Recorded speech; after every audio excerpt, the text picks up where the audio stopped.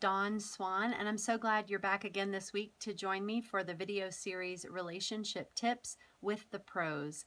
In this series, I've been discussing the research of Drs. John and Julie Gottman, two of the leading couples therapy researchers in the United States today. And in this specific portion of the series, we've been looking at the Gottman's research on healthy and unhealthy communication behaviors that they observed in all the couples that they studied. Basically, the Gottmans talk about the couples in two categories, the masters and the disasters. And in the disasters, the couples that were not doing well, they identified 4 very clear negative communication behaviors that were leading to the downfall of these couples. And they call these communication behaviors the 4 horsemen of the apocalypse, because when you see them with regularity in a relationship, you know the end is near.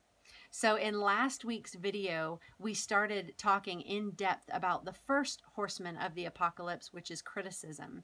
And we learned how to use the antidote to criticism, which is gentle startup. So if you want to learn more about that, please look for the video last week on criticism. Tonight, I'm going to be talking to you about the second horseman of the apocalypse, which is defensiveness.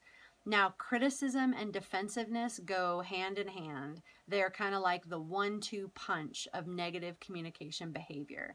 It's only natural when somebody is being critical of you and you feel like you're being attacked or blamed that you would want to protect and defend yourself. And that's exactly what happens when we bring up problems in a critical way with our partner. We evoke that sense of defensiveness, and then we get stuck. We get stuck in this negative communication loop of criticize, defend, criticize, defend, criticize, defend.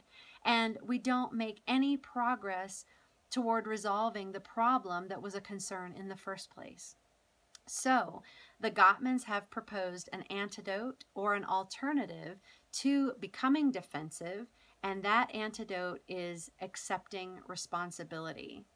Now, you might be thinking, okay, that sounds crazy, because how in the world, if somebody's coming at me in a critical manner, attacking me or judging my motives or my intentions, how in the world am I going to accept responsibility for all of that nonsense that they're saying? Well, that's the key. You don't have to accept responsibility for everything they're saying.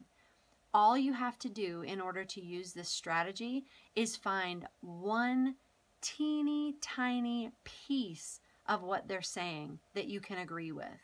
You might disagree with 99% of what your partner is saying and how they're saying it. But if you can find the smallest fragment, the smallest grain of that argument that you can agree with, and if you can start by addressing that point of agreement first, it's basically like a Jedi mind trick, or like diffusing a bomb.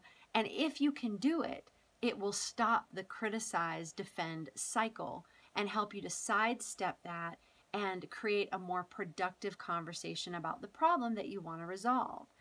Now, it sounds simple in theory, but it is ridiculously difficult, because how do you keep yourself in a calm state of mind where you can think logically and look for a point of agreement when you feel like you're under attack? That's by far the hardest part. And what it takes is a ton of practice. And I have to tell you, I fail at this more often than I succeed. But in the moments where I can do it, it works beautifully. So the key is that if you are the one feeling like you're under attack, first of all, you're going to have to slow down and really pause before you speak.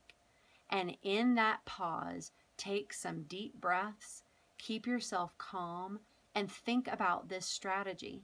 And think about the question, is there any piece, no matter how small, of what my partner is saying that I can agree with? And can I find that piece and start by talking about that point of agreement? Last week in our video, we used the example of a couple where the wife was really feeling unappreciated, and she really wanted her husband to help out with a project on a weekend, and he didn't show up the way she wanted him to, and so she was angry, and she lit into him saying all kinds of hurtful, critical things like, You don't care about me. All I am is a workhorse to you. You never help me with anything around the house. You never help with the laundry. You never help with the kids' homework. And I'm just completely unappreciated around here, and I'm not going to take it anymore. So that was all the criticism that she dished out for him. And let's just say that he was in a good place and he knew this strategy, and he was able to take a few deep breaths and ask himself, is there anything in this argument that I can agree with? And let's say that maybe he realizes that, you know what, I don't help out around the house a lot, and I don't really ask her what she needs help with around the house. And he chose to start there. So he might say to her, you know what, honey, you're right about the fact that I don't often help you around the house or with the kids' homework. And if that's something that's important to you, we can certainly have a conversation about that.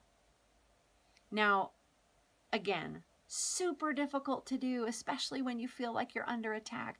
But if he can do it, you can almost feel the intensity and the energy drain from the conversation. And what he has done is chosen to sidestep that natural reaction of defensiveness and kind of diffuse that bomb and prevent them from getting stuck in the criticize, defend cycle. There's a great metaphor that helps me to understand this antidote or this counter move, and that is in a lot of martial arts trainings, they teach the concept of not opposing direct force with direct force. Because when you do that, you end up in a locked-in head-to-head battle, and it's really hard to get anywhere.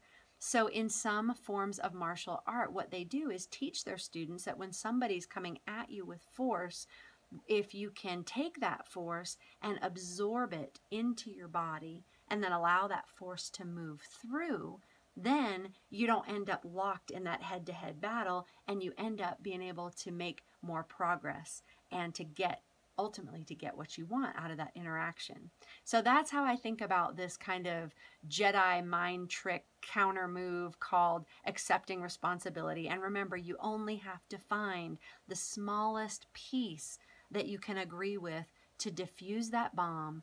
And then once the conversation is in a more healthy, productive process, then you can go back and address some of the hurtful things that were said, some of the mischaracterizations and the problems that came up in that conversation. So I hope that gives you a little bit of an idea of how to use that counter move called accepting responsibility. And I'll look forward to being back with you next week to talk more about the third horseman of the apocalypse, which is contempt. Thanks for joining me.